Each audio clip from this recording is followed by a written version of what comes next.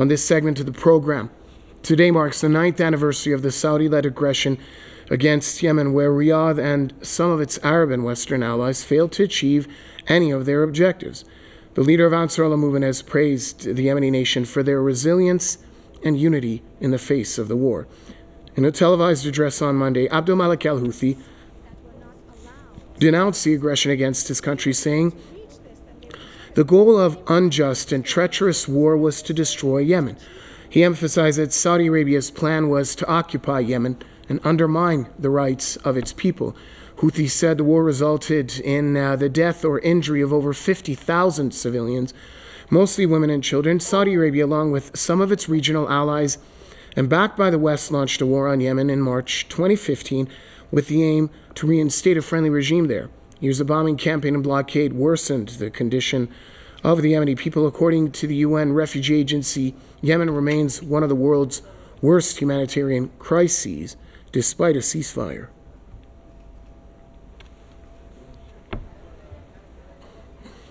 Joining us on this edition of the News Review, we have Press TV's Abdul Latif Al-Washali, who's joining us from the Yemeni capital, Sana'a, and also we have Director of Center for Counter-Hegemonic Studies, Mr. Tim Anderson, who's joining us from Sydney.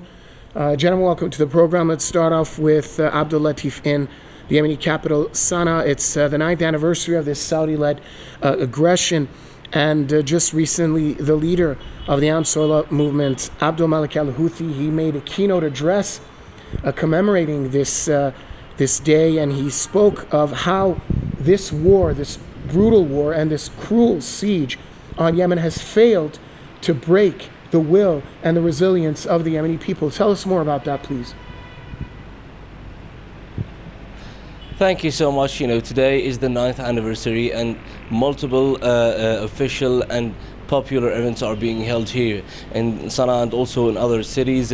The people are celebrating this day. Today, after 9 years of war and siege, the Yemenis now are stronger than ever. The Yemeni people and the Yemeni army are now facing British forces, facing America, facing Israel. So they believe that if it's not for the war that was launched against Yemen by Saudi Arabia and its allies, which was originally planned by the US and the UK, the Yemeni army would not be able to face now, or today, the US and the UK. The Yemeni army managed to develop and to improve its capabilities, to improve its weapons. Today we heard about the hypersonic missiles that are being possessed by the Yemeni army, and the Yemeni armed forces will use them to attack, to chase the Western ships in the Red Sea and Gulf of Aden, and also in the Indian Ocean. So the Yemeni army is now stronger than ever, and the Yemeni people believe that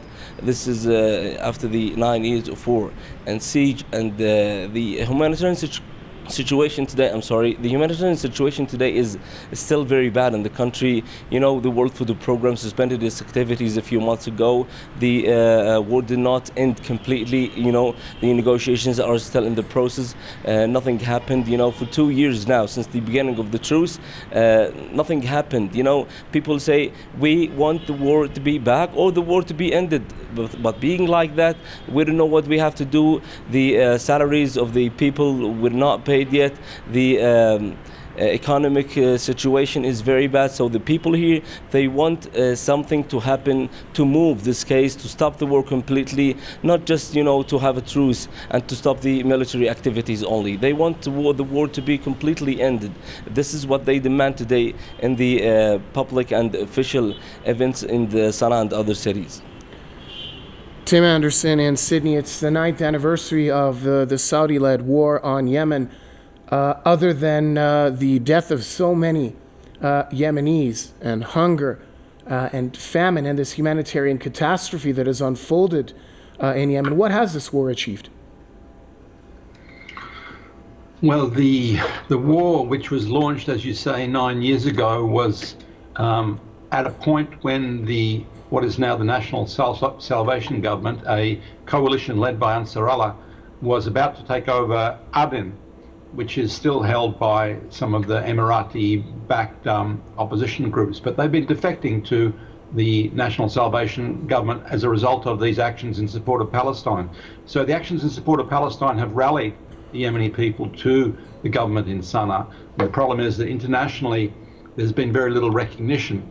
But I think that the Saudis have realized that they failed, so they don't want to pursue as an agent of the US any further this war. They're looking to avoid further misadventures in that area. But in the meantime, there's very little international recognition of the National Salvation Government. What I think is very important is that just recently, and as a result of the Anglo-American attacks on Yemen, the missile attacks, condemned by Russia and China, that the effective Yemeni government has been talking to Russia and China with the outcome being that there are some political gains going on there. And I hope it will be the case that Russia and China begin to recognize the National Salvation Government. At the moment, the US and the people that have been involved in the attack on Yemen have been calling them Houthi rebels, as though they're some marginal group and not really representing most of the population in Yemen. Mr. Anderson, staying with you, as a result of the years of this blockade on Yemen, the UN Refugee Agency has said that the situation in Yemen at the moment remains one of the world's worst humanitarian crises, despite a ceasefire being in place. Is it safe to say that the international community has failed the people of Yemen?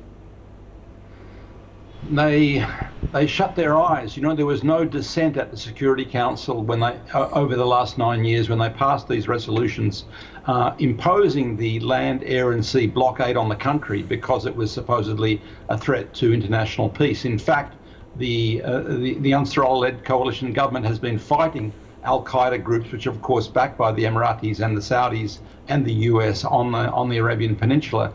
So there's this, the international community has certainly failed them, betrayed them really in terms of the Security Council. And I think, I hope there's a turnaround coming with all of the appreciation, of course, for the actions that despite this starvation, despite this terrible siege on the Yemeni people, they still have the will to fight on behalf of their brothers and sisters in Gaza. And that's really made a big impression on the world, and apparently also recently on Russia and China. Okay, we're going to have to wrap up this segment as we're fresh out of time. Thanks to Abdul-Latif Al-Washali, our correspondent, joining us from the Yemeni capital, Sana'a, and also thanks to the Director of Center for Counter-Hegemonic Studies, Mr. Tim Anderson, joining us from Sydney.